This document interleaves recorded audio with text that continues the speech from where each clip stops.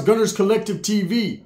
Back at it, you already know. Like a motherfucking smack addict. Bye up, bye up, bye. And in menudo style in direct fashion, we're going to get straight into the content of the day. But before we do, let's hit that like and subscribe button. Ding! Put your notification bell on all. So that way you're directed in the direction of the dope content I am kicking. And I highly appreciate all the support, man. We're going up on this channel. And it's all because of you. And for that, I can say I'm very humbled and I'm very much so appreciative. So I wanted to cut straight to the chase. I dropped a video a little while ago, probably about an hour ago, about the Wicked situation and Big Boy and the Prima. And I wanted to readjust the focus, man. I took that video down. And the reason I took that video down is after, thinking about it, I don't think the focus should be on what Big Boy did or didn't do, or even the familia in general, man. I think out of respect, the best thing to do is let it lie. It is what it is, man. And that's the only way I can keep it real. I had to readjust my thinking on that situation and just take it down. And I'm sorry for the people that were watching or the people that wanted to watch it. There's other channels that will do that, and I'll let them do their thing. I think the best thing for me to do right at this point is just let it go, man. And again, condolences to the familia, but we're going to keep pushing, right? But I got some breaking news. I got some other news, man. So, the videos don't stop right here.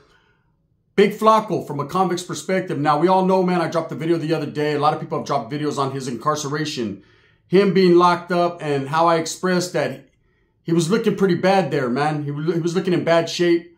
And having known this man personally, I feel for him. I feel for his situation. You can never, ever, judge a man based on appearance. But at the end of the day, man, he was looking a lot different from when I met him or from how he even looks on the thumbnail. And it's a sticky situation. Whatever spin people want to put on it, whether he was on drugs or alcohol or just going through a grieving process or maybe even anxiety or whatever. Whatever issues he had, man, those are his issues. And out of respect for the volatile man, I'm not going to say he was sconted out or nothing like that, because that'd be fucking throwing dirt on his name, man. I'm not trying to do that. If anything, man, I hope he gets help. I hope he helps himself. And I hope whatever process he's going through incarcerated, man, he comes out at the end of that rainbow shining, right? Because he's not a bad dude. If you meet him personally, he's made some unfortunate choices in his life, I'm sure. We all have. We've all been put through the ringer. We've all went through shit in our life. But that doesn't discredit things that he said. The Historia in the Norte, I know he's a Norteño historian. He has some good game, good clecha, and I respect that about him. But he's locked up. He's locked up in the county jail out there in Arizona, right?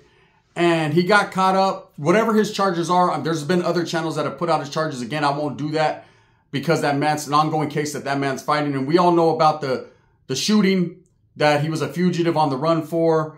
And Flaco got out.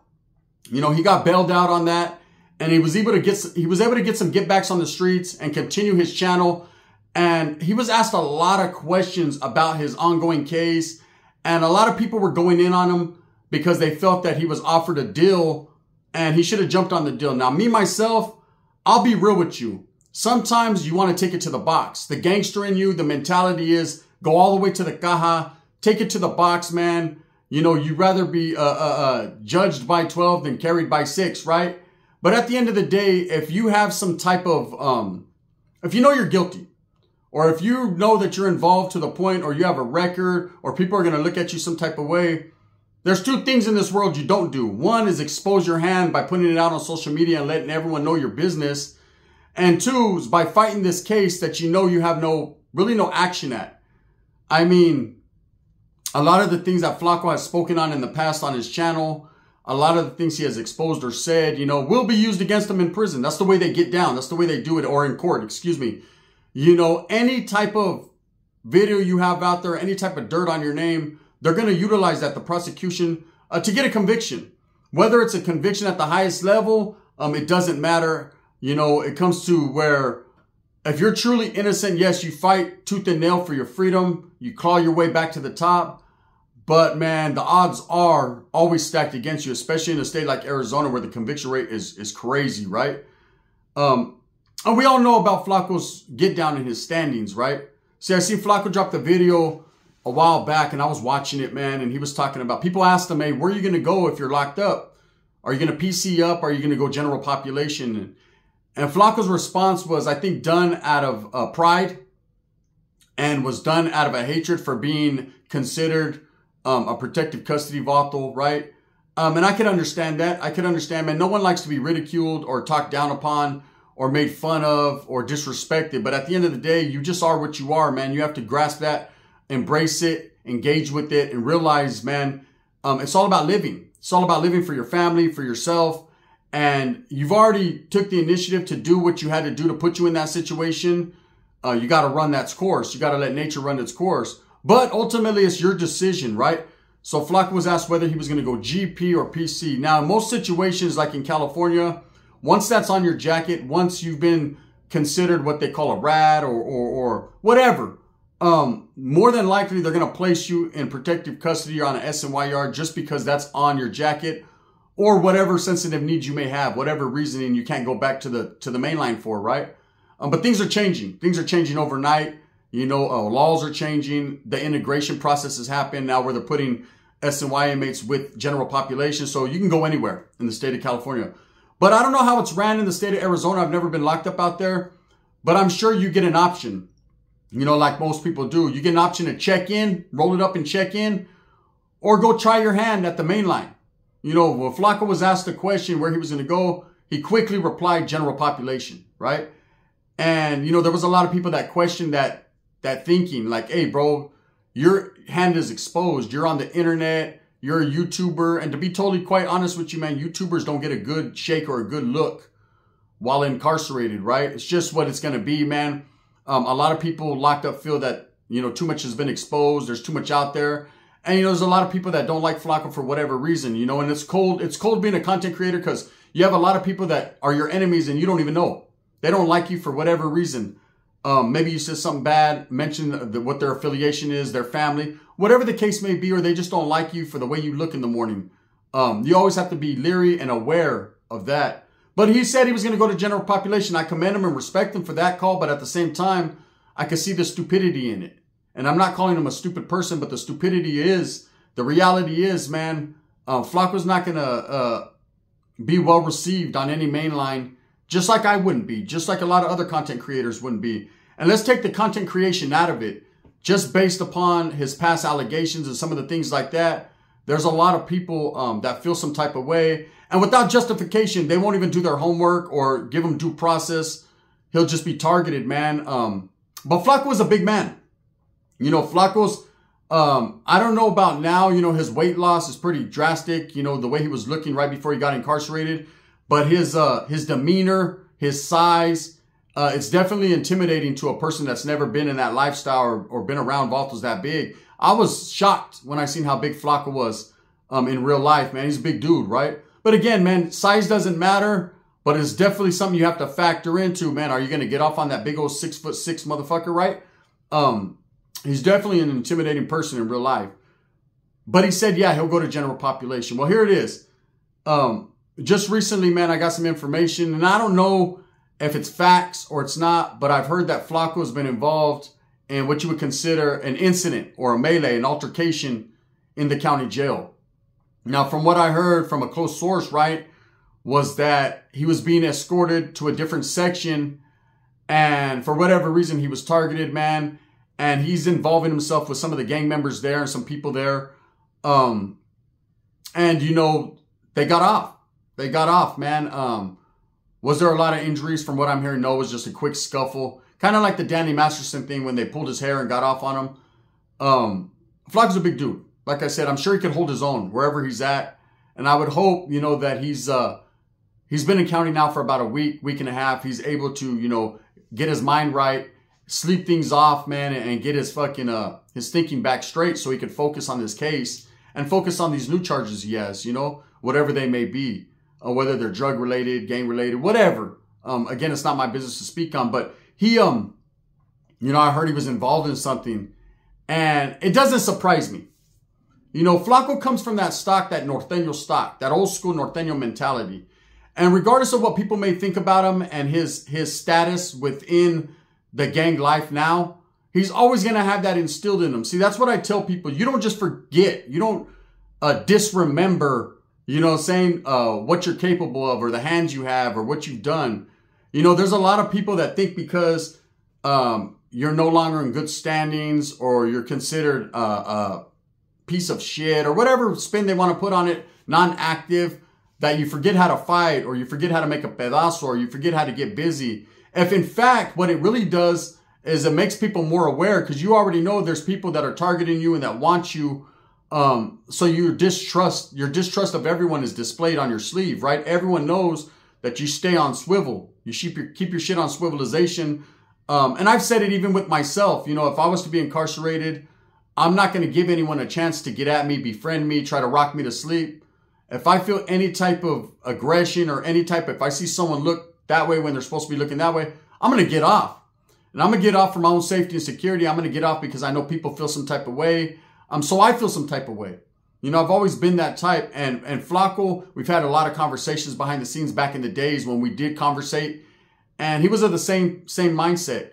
You know, I know there's a lot of content creators that like to muddy the waters and disillusion people and play the role and act like they're still active or they're still in the mix or they still got affiliation with people that are. And a lot of that's bullshit. A lot of that's fucking blowing smoke in your eyes. They're trying to fucking blind you to the fact that they're not. Okay, they're not good no more. And until people grasp that reality and understand that, it doesn't mean they're a piece of shit in life or that they're no longer a good person or that they have the wrong ways of thinking. It just means they can't accept the fact that they fucked up and they're now in a position where you're not cool anymore. You're not a cool guy. See, I accept realities of my decisions I've made in life. Every decision I made, all the way from being a youngster and getting caught up on a murder case, all the way to being older, man, and realizing the remorse that I have for that. You know, not because I lost my childhood, but because someone else lost their life and because a family was affected and my family was affected. And I think about everyone else but myself. I don't put myself first anymore. I used to. But in Flaco's situation, he needs to put himself first in order to survive for his family. You know, if he truly was involved in an altercation, that's just the first of many. You know, I seen Flaco talked about on his channel that, you know, the California politics, when he was asked about general population, why he was willing to go there. And he said, I'm a man, you know, I'm going to hold my own. I'm down for my shit. Respectable. I respect it. Right.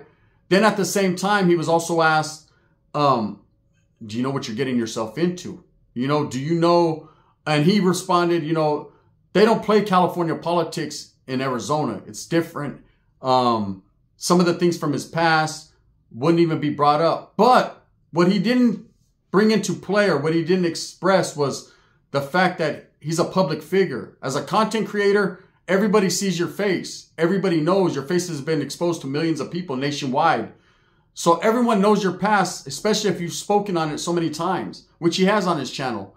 And again, man, like I said, I didn't even know who Flaco's, anything about his past or the accusations, I would say, because, man, I don't know, truly. I don't know, you know, I see what's put out there. Nowadays, I'm distrusting of social media and the internet. I don't believe any of the shit I see. Half the shit I see, it comes into question, right? But without justifying it, I think it's pretty much well said that, you know, Flaco has something in the past that holds him back, right?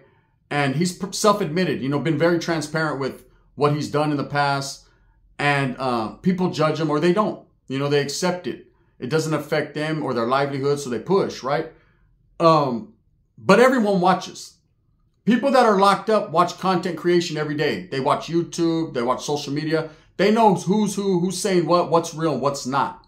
And you can basically not judge a man by what he says, but by his action and the content of his character, right? And so he's been watched, and there's a lot of people that do respect him, but at the end of the day, there's a lot of people that just can't get over the hump or the fact that this man has alleged to have told in the past on people. And it doesn't matter what state they're in. See, nobody likes a snitch. Nobody likes a weirdo, sexual offender, pedophile. No state that I've ever been to, incarcerated in, or any state I've ever heard of is going to condone these actions. Jailhouse thievery, snitching on any level, being a weirdo. It just doesn't, it's not accepted Okay, it's not prison conduct, jail conduct, or even human conduct, right? Just isn't accepted. And you need to accept the fact that if you're in that situation, you're a target.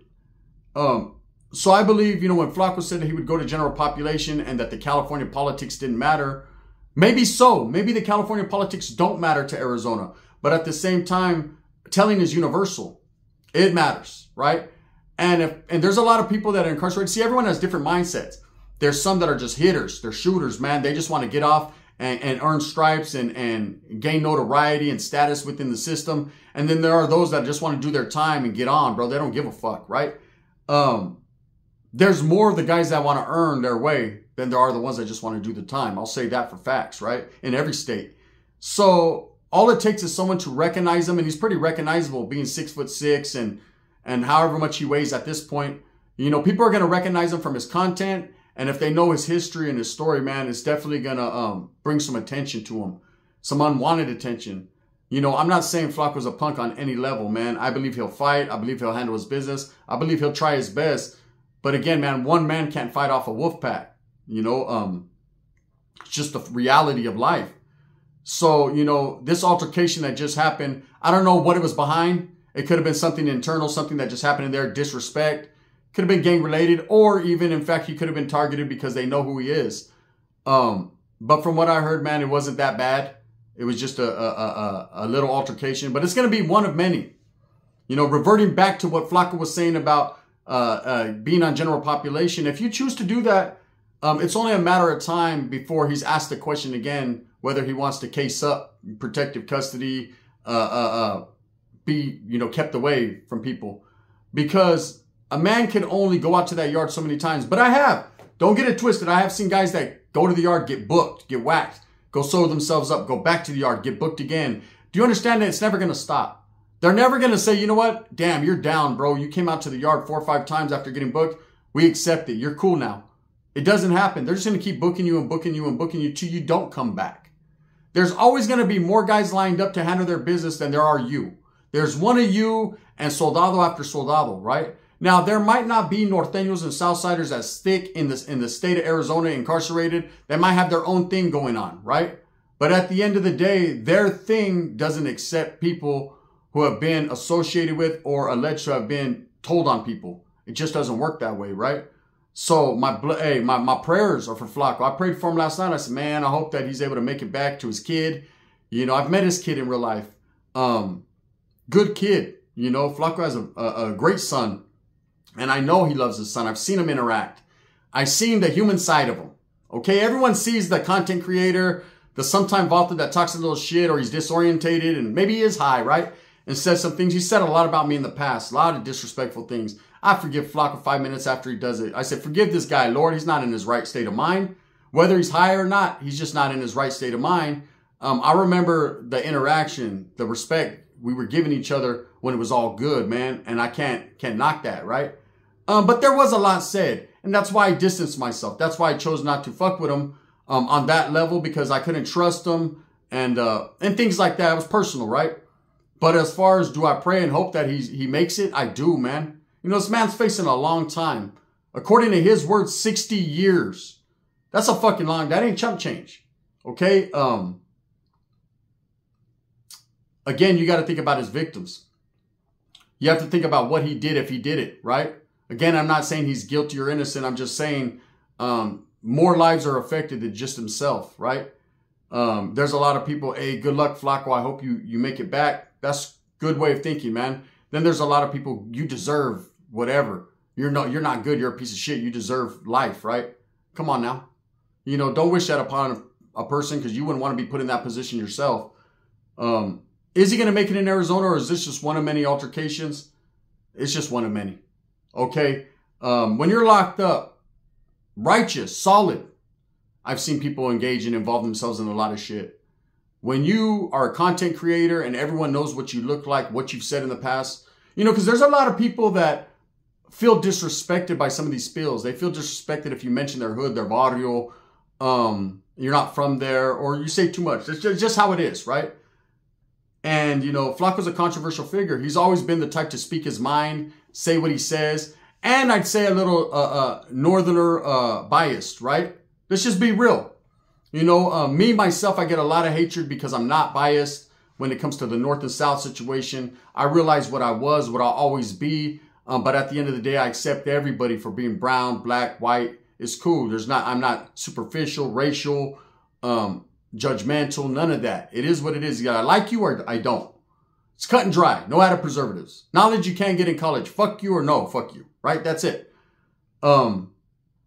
When it comes to Flaco, man, he's been a little judgmental to the Southsiders. Been a little top heavy when it comes to the Northerners. And it doesn't mean they respect it. They're still going to look at him as no good. You don't earn favor because you speak highly of your past affiliations. But that's his realism. That's his truth. You know, so I can't hate on it. I just used to say, you know, some of the times I thought he was talking about Southerners just because they were from down South, you know. And I see a lot of authors from down South, like Bozo and others, hate on Northerners just because they're from up North. You know, respect the motherfuckers, get down, bro, as a man, first and foremost. Then we can get to all that other gang shit. That's just my thinking, right? But yeah, you know, according to what I heard, man, from a homie, Flaco was involved in an altercation. Again, this is alleged. I don't know if it's the truth or not. I would hope not, for his own safety and security, man, that he just able to do his time and get out and get some get backs and tell us what really happened, you know. And for all the people that are questioning, you know, hey, you know, Flaco's on a good one. So what? If he is, man. Who doesn't get high? Lefty Gunplay says he gets high and people still support him. What a man chooses to do in his life is his business, man. You know, I mean, it doesn't take a rocket scientist to look and figure out a motherfucker doesn't lose 150 pounds overnight. Okay? Without being disrespectful and because, you know, Flaco's the type that will take things as disrespect. It's weird. You know, this world is upside down. The people that disrespect them, he's cool with. The people that don't, he dislikes. I don't understand, right? But my situation is this. I respect him as a man. Some of the things I don't agree with, I'm going to continue to rock like that. But I hope he wasn't fucked up in that little melee. I mean, he's a big dude, man. He could hold his own. But like I said, it doesn't matter. You know, I could tell you guys a story. I seen the biggest guy on the yard. I mean, he was a target right when he got there. Didn't have a fucked up case. Wasn't in on nothing like that. He was a Native American dude. He was fucking big. I've never seen a Native this big, right? And I remember he got there. And a lot of the natives, you know, they embrace their people. They do their own thing. I can't tell you too much about the native car other than, man, I was invited to a sweat a couple times with them. And they're just good people, good gente. They're not the ones to be played with, especially if they're drinking, right? Natives, them res dogs, boy, they'll tear your ass up. But because this guy was so big, automatically two things happen on a yard, man. He starts getting all the juice. All the cops are admiring him. Everyone's like, wow, they're tripping because he's so big. But he also becomes a target. Every other organization and group is looking at him like, hey, if something goes down with these natives, he's going to be the one because he poses the biggest threat. Because automatically people, they assume because he's big, he's got hands, or because he's big, he's going to choke a motherfucker out. That's not always the case. You know, and that wasn't the case with this guy. This guy was actually a big old teddy bear. He was cool. Big old Sasquatch, cool motherfucker, right? But because there was another native that was basically running the car, felt, I guess, intimidated by him, he smutted him up, man, and got him whacked on the yard. And it was unfortunate. This dude was running, man. He was running for his life, and these just were booking the shit out of him. And I remember talking to a homeboy in the hole and like, damn, what happened with that native dude, bro? They went off quick. He didn't last but a week. And they said, yeah, the dude smutted him up because he didn't want him coming in over, taking over what he had going on.